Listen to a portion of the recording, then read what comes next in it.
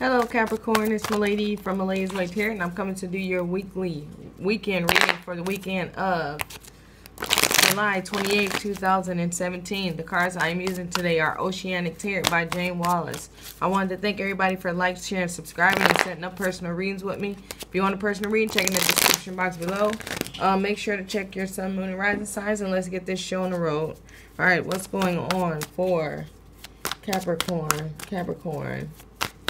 for the weekend of July 28, 2017. Alright, Capricorn. Okay, so some kind of business project has not been going according to plan. You're losing more money than you're gaining. Or somebody was supposed to pay you back this weekend and they did not. Okay. So, whew, man.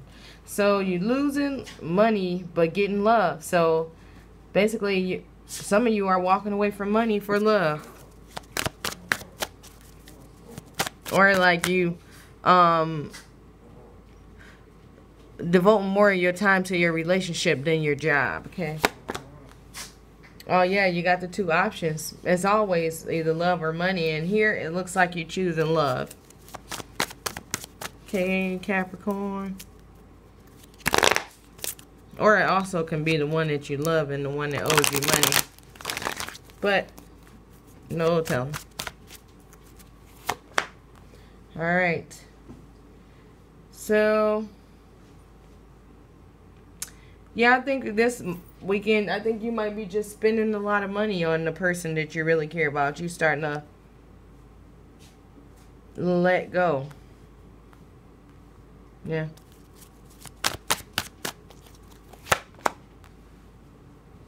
Okay, but in this love, it seemed like the love may possibly just be I'm feeling like the love might be one way. I think the person care about you, but I don't feel like they're deep in love with you. You know, I think it might be a new relationship for some of you guys. Well, I guess not for all of that. This Eight of Swords making me feel like it's some exes for some of you. So some of you guys are rekindling relationships from back in the past. Okay. So we got money going out. We have love coming in. We got the option. I guess the option just fluctuates back and forth.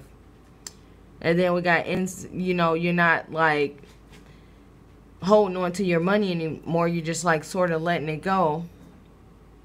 But I don't know, right here it's making me feel like, let me pull one card for this, because it's making me feel like that the love is only one-sided. Okay.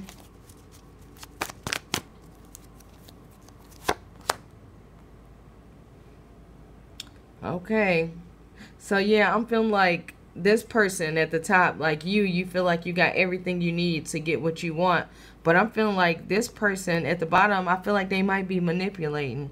I think somebody is trying to manipulate you just right now. I mean, because it's a new relationship. I think they just testing the waters out or something like that. What is this Eight of Swords about for the Capricorn for the weekend of 7/28/17? Okay. Yeah, so some of you, I feel like, yeah, this is a new relationship. Some of you were waiting for an ex, but y'all not waiting no more. Y'all was waiting for them to communicate. Now you're like, okay, that's over. I'm going to go over here and deal with this person, see what's up with that. So this is definitely a new relationship. Let's see what's at the bottom of the deck.